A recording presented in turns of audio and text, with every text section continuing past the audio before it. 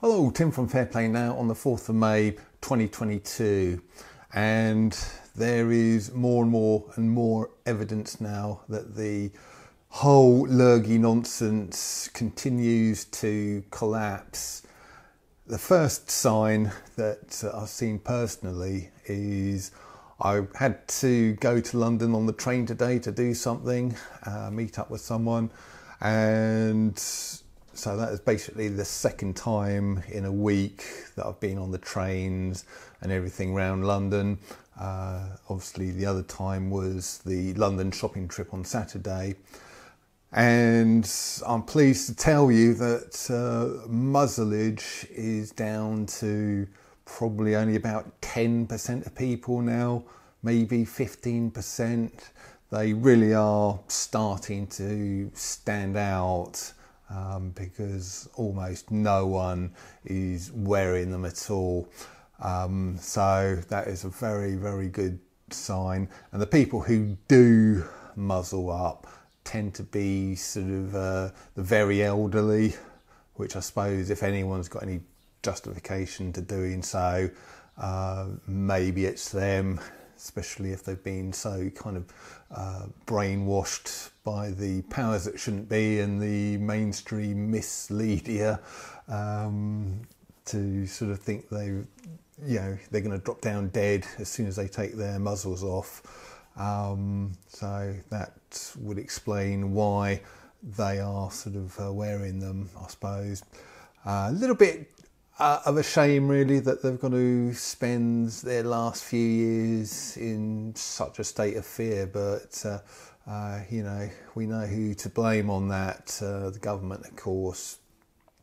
Well, talking of governments and prime ministers, I see that it is, I suppose I'm reminded of the fact that it's the 25th anniversary of Tony Blair first becoming Prime Minister at the start of May in 1997.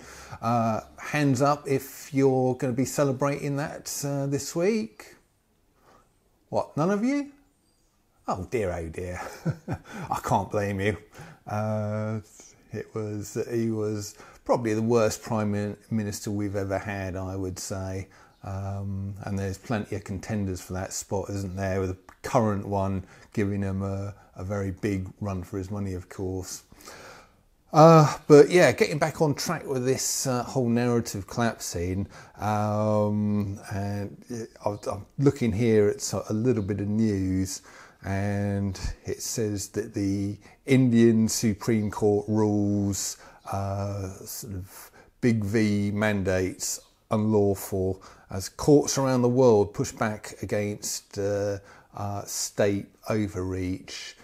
And the Indian High Court is just the latest to say that these ridiculous mandates, these evil mandates, are unlawful. Of course, we've had the sort of either the high courts or very senior courts in New Zealand, I think Ontario as well, Austria, which is why the Austrian government are forced to go back on their Big V mandates. It was literally only about a month after it came into force that they had to repeal it, probably because of the decision that their High Court made. And another recent one was the one in Sicily. A court in Sicily has also ruled that this government overreach is unlawful. Not sure if that relates to Big V's or lockdown, but there was a decision there as well. So it is beginning to spread, I reckon, and it is a good sign because it means that in future governments won't be quite as ready to impose these mandates, lockdowns and all the rest of it. There is going to be a lot more flack if they ever try and do that again. And also another bit of news here that I'll just finish on. There's a gym owner who was facing a £10,000 lockdown fine for breaking the second lockdown, November 2020. And he's actually a gym owner in St Neots. I know St Neots quite well because that's where my brother lives. So if you're from around that way, hello. And I've got to say, I do particularly like that cafe in the Market Square, you know, kind of to the left side of the Market Square as you look towards the Market Square from the street there. I really sort of like that for a bit of breakfast, and I think it's called the Coach House. Really nice pub that I kind of like as well there.